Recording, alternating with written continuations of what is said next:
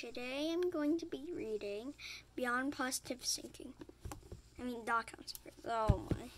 Okay, and then I lost my page. Okay.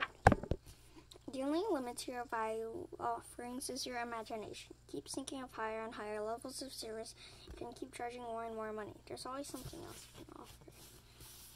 So basically, I guess I can actually just do that.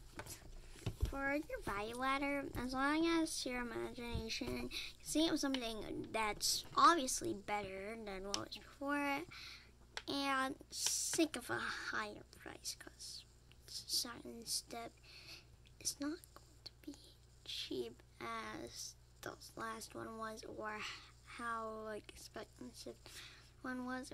It's going to just be more expensive, okay?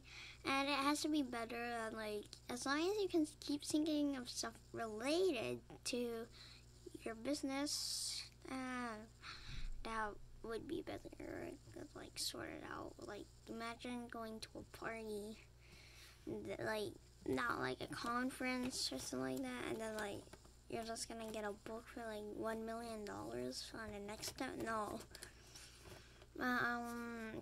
As long as you have more stuff that you can think of for your value ladder, you can keep it going on.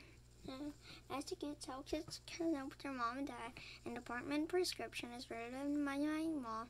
So she went from 0 to 50 apartments in 7 years. So yeah, like and subscribe. Bye.